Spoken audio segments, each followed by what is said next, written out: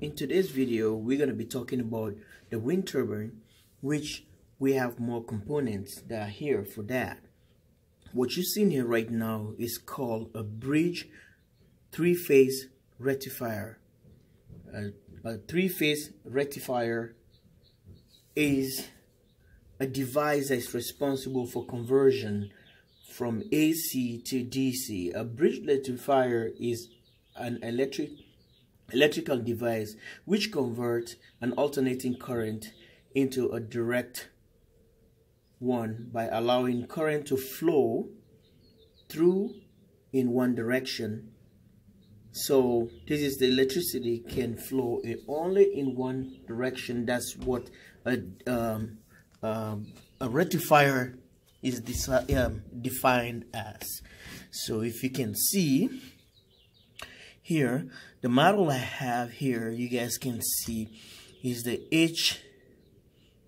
GH, and I see it looks like a Chinese model, but this is the SQL 1000 volt. So I decided to go with 100 amp 1000 volt. The reason why I decided to go with 100 amp or 1000 volt is because it's a standard test condition at the lab. They can tell you that this wind turbine can only give you maybe 200 volt, but it happens when you have a heavy winds, and so your wind turbine can provide or can give out a lot of electricity, which is alternating current that we use in our houses. If you take an electric bulb and put into that three-phase wire, that gives you that 400 and some plus, I think it's 480 volt, and it will light a light bulb or electrical appliances if the wind is consistent. So I decided to go with the big one.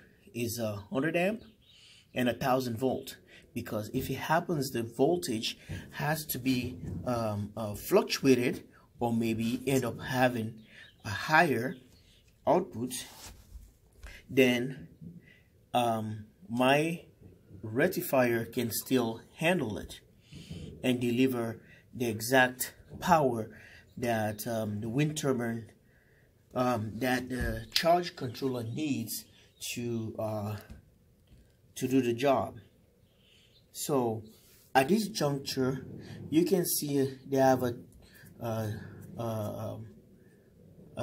one phase or single phase to a three phase. They have different ones. Some of them have only two prongs here. So I'll explain this. On the wind turbine, this is what you have coming out. Okay, it's three wires. They're all gonna be black or different colors, but it's gonna be three wires, which we call in America, they're hot wires. They're hot. On a 200 volt or 220, 240, we have, like, if it's a split phase in America, then you have 120 here, 120 here.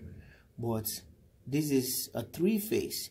So whatever this phase is, this is what this phase is gonna be. This phase is gonna be. So they're all the same phase, the same voltage.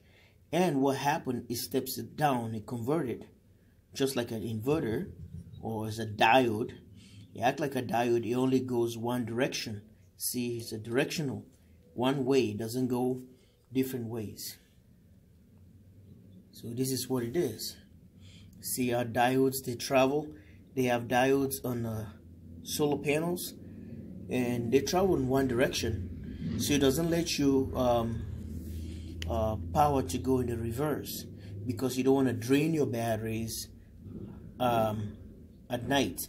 I've seen other people using diodes on a wind turbine, which is a big one, and they get so hot. And you can see this one, that's why it has a heat sink on it. The reason I purchased this one, it has a heat sink, not just a heat sink, it has holes here. Then you can able to screw to a heat sink, a bigger heat sink. I'll try to make another video with a big heat sink that we're going to be utilizing these boys. So you can screw direct all the way here. Like some people use like a thermal paste they use on the computers, like your processor. So the processor is gonna be jump something like here, and they get this one, the paste down here, and just put on the heatsink. So this one helps, the heatsink helps this diode here or this rectifier here to cool down, so it can be too hot, so it dissipate the heat so fast, because it's coming from is a higher conversion from to 400 and something volts or 300 and something volt, depends what the wind speed is, and that's the time it's going to do the conversion and drop it down to your battery, to a DC specification, which you can able to use a 200 volts or 150 volts or 200 volts. It depends what the diode is going to give you. This resistor, sorry, this rectifier is able to give you out. So at this point, we don't know what the turbine is gonna give out and what the conversion and how this one whole process is gonna go, because we have to know. Here you can see a positive sign right there. Yeah, it's a positive, negative. So this is what goes to your charge controller. Okay, this one goes to your charge controller. The positive goes to a charge controller, negative going to a bus bar, whatever. And this guy, don't make sure you don't put it on a wall, you don't put it on a wood. If it's a wall, like a paper wall, or maybe like this how you call them, this sheetrock thing, that will get your house on fire. So make sure you put this thing in a metal place or something where you can mount it, or it doesn't sit just like a normal wood or something like a countertop. It will burn it.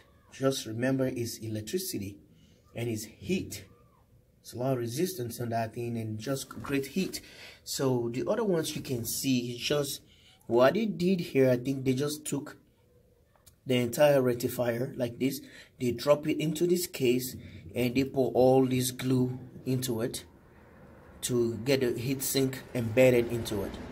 But it's diodes, literally it's diodes here. So correct me if I'm wrong, but that's what it is. So this heatsink just helps it to cool down, to dissipate the heat so fast, so you can get this thing way hot. So guys, this is what I have for bridge rectifiers. I decided to get two in case one burnt out. We're always gonna have another one, and or we are getting a second wind turbine. Well, we have to test and see the performance. Stay tuned for that, because now all the components are almost here for this test. Pretty soon we can have to test the generator or the turbine and see the power that it's gonna make. Then I'm gonna do a quick connection into this ones here. Then we can put a test probes here for a multimeter, and we can able to test how much voltage per RPM that we can able to spin that turbine, and test here. And I'm gonna go further, not just testing it, and get this one to a charge controller. From a charge controller is going to the batteries. The wire going to a charge controller.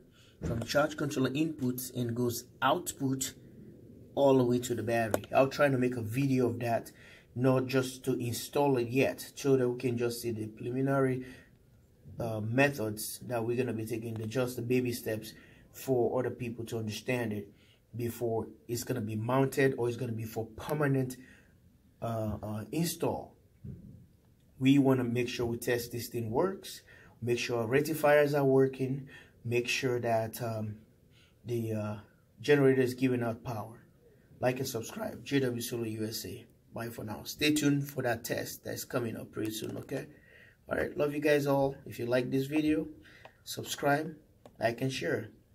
The SQL 100 amp 1000 volt. I've seen the other ones which are 100 amps at 1600 volts. It depends what you want to use it for. So this is what we're gonna do and see whatever the turbine power is gonna be making out. I know we're not gonna be able to spin that, but we'll do the best what we can do. Bye for now.